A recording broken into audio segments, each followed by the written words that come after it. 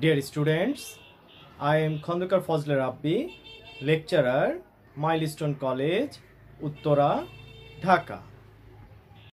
Dear students, today we discuss about some creative question from chemistry second paper, chapter 1, environmental chemistry. Now, here given CQ number 1, PV versus P curve. Given this line is for ideal gas and this line is for M gas, and M gas is produced by decomposition of limestone. So what is M gas? Calcium carbonate. This is limestone. By decomposition of calcium carbonate, we get calcium oxide plus carbon dioxide. This one is gas, it's solid. So, in this term, given M gas, that is carbon dioxide. Our first question, in this term, M gas does not behave like an ideal behavior. We know that there are two causes of deviation of real gases from ideal nature. That means there are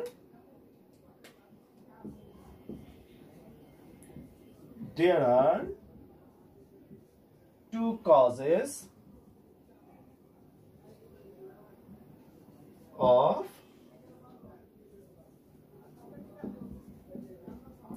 deviation of real gases from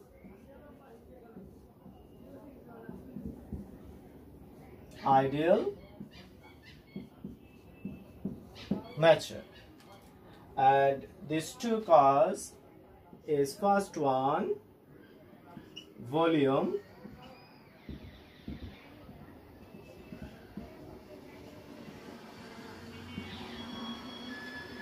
defect, and second one is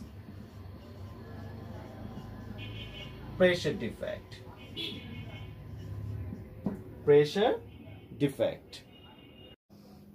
Now, what is volume defect? According to kinetic gas theory, the volume of gas molecules is negligible compared to the volume of the container, but practically it is not true, because at low temperature and high pressure gases can liquefy and solidify. These liquids and solids have certain volume which is not negligible. Therefore, the gas equation, that is PV equal to nRT, deduced for the real gases omitting their own volume, and that cannot obeyed by them. In the equation, if the volume of the ideal gas is V, in this equation the volume of ideal gas is V, then the volume of the real gas will be V minus NB, where B is van der Waals constant, N number of molecules, and NB volume of total molecules. This is volume defect. Now, what is pressure defect? According to kinetic gas theory, gas molecules have no intermolecular attraction, but it is not true, because after increasing pressure and decreasing temperature, the gaseous molecules change into liquid due to intermolecular attraction force. Therefore, the gas equation, that means ideal gas equation, PV equal to nRT, deduced for real gas by omitting their intermolecular force, and this for real gas it cannot be obeyed. That means real gas cannot obey this equation.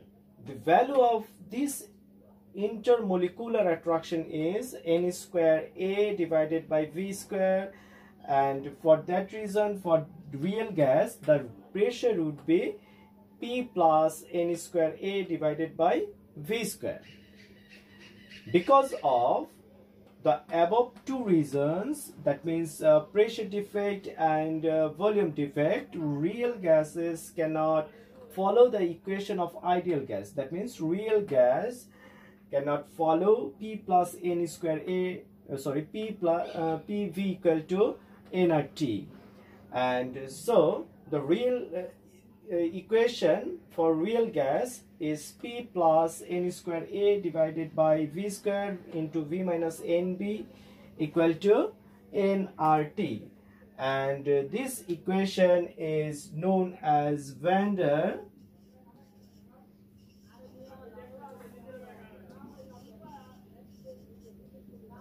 Waals equation.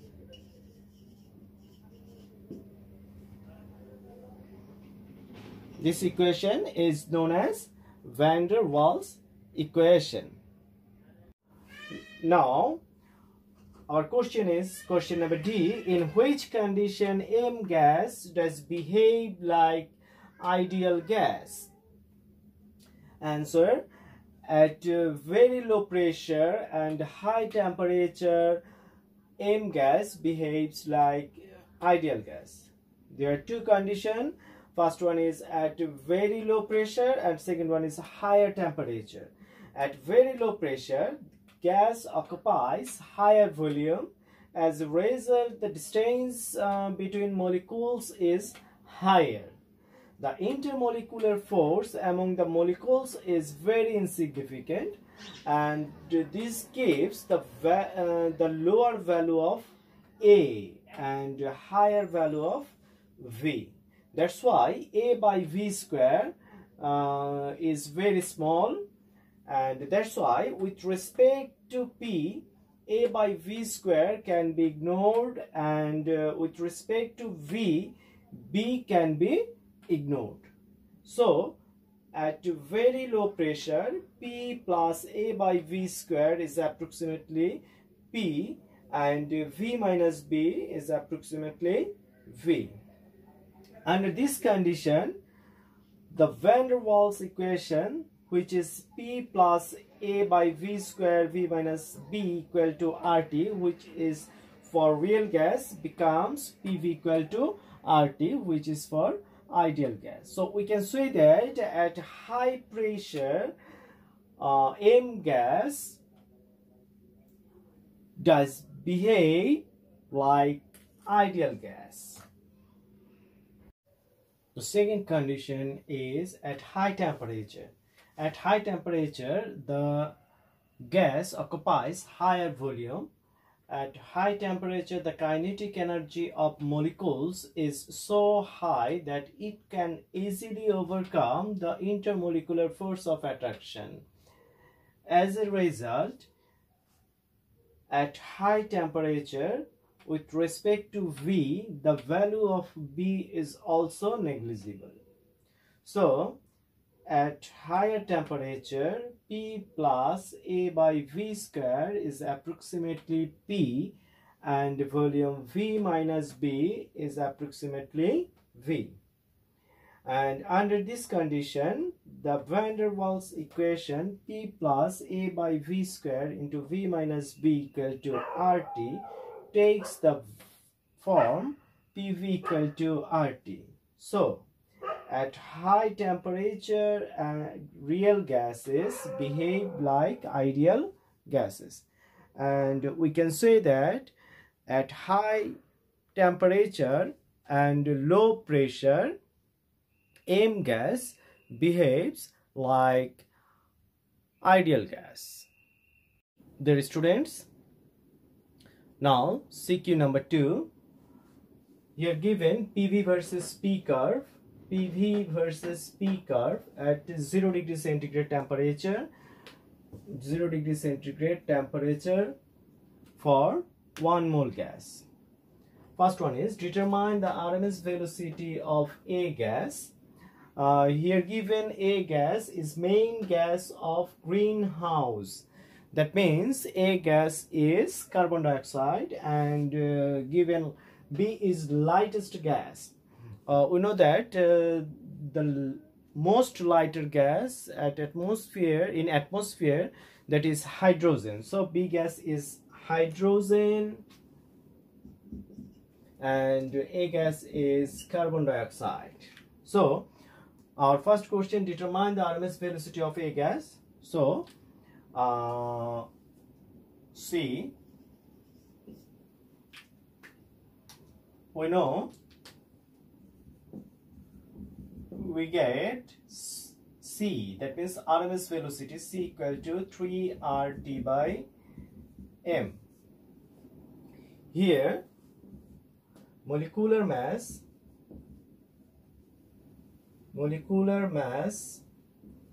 of A gas M equal to 44, because the molecular mass of carbon dioxide is 44.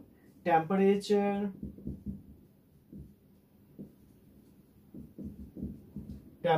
T equal to 0 degree centigrade, that means 273 Kelvin, and molar gas constant R equal to 8.314 into 10 to the power 7 R, Kelvin inverse 1, mole inverse 1. Here we use CGS unit because molecular mass we get from CGS unit, 44 gram. Now 3 into 8.214 into 10 to the power 7 into 273 divided by 44, that is 393.39 centimeter per second, that is 393.39 meter per second. This is the RMS velocity of A gas. Question number 2. Discuss mathematically the deviation of A and B gas from ideal behavior. In this term, here given this line is for ideal gas, this one is for B gas. B gas is lightest gas, so B gas is hydrogen, and A gas is carbon dioxide, because carbon dioxide is main gas of greenhouse. Here given some PV value for B gas, given 26, for A gas 18, and for ideal gas this value is 22.4. And now to discuss about the deviation of A and B gas, we have to calculate the compressibility factor of A, B and ideal gas. Now first, for A gas,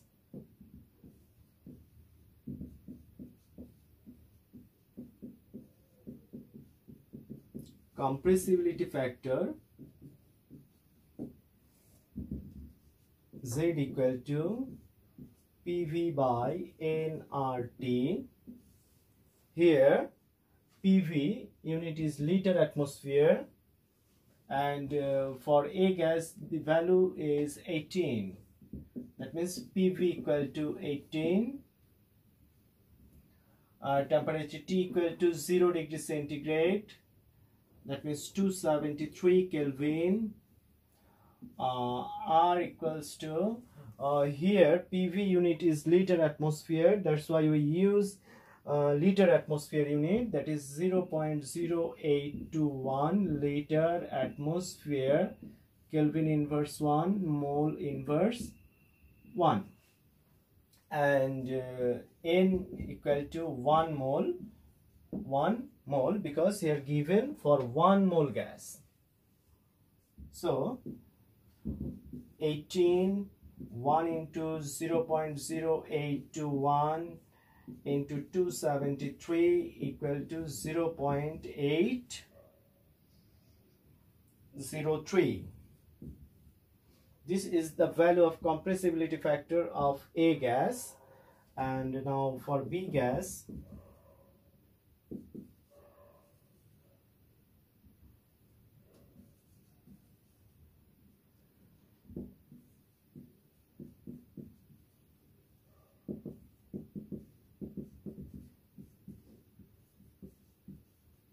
factor Z equal to PV by nRT.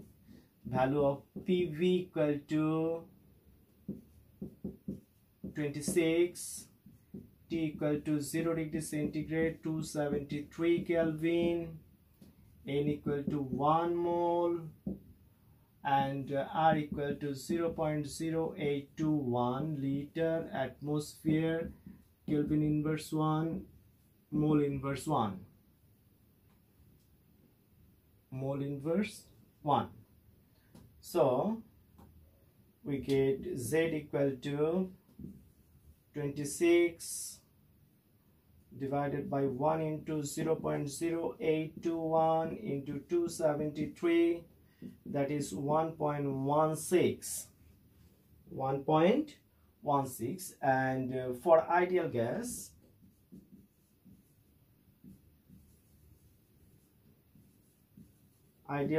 compressibility factor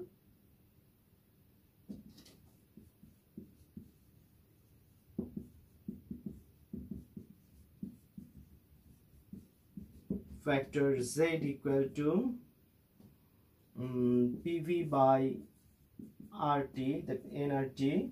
Here PV equal to 22.4,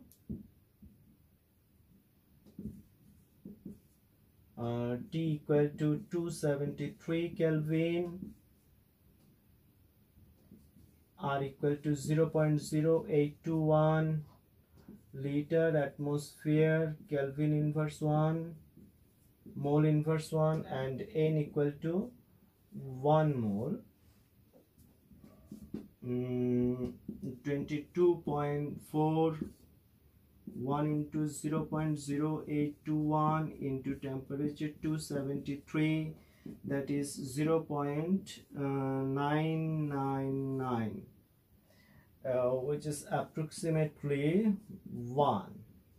So we get the compressibility factor of ideal gas is 1.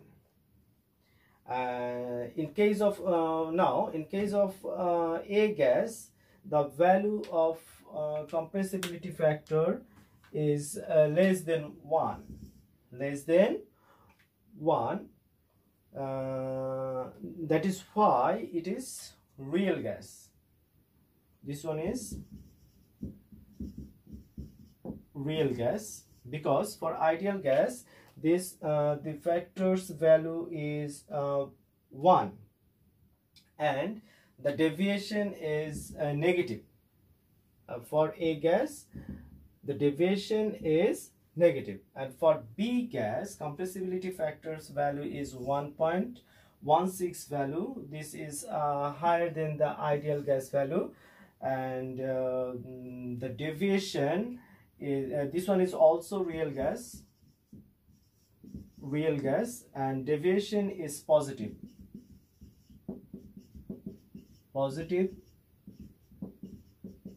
deviation, and negative deviation.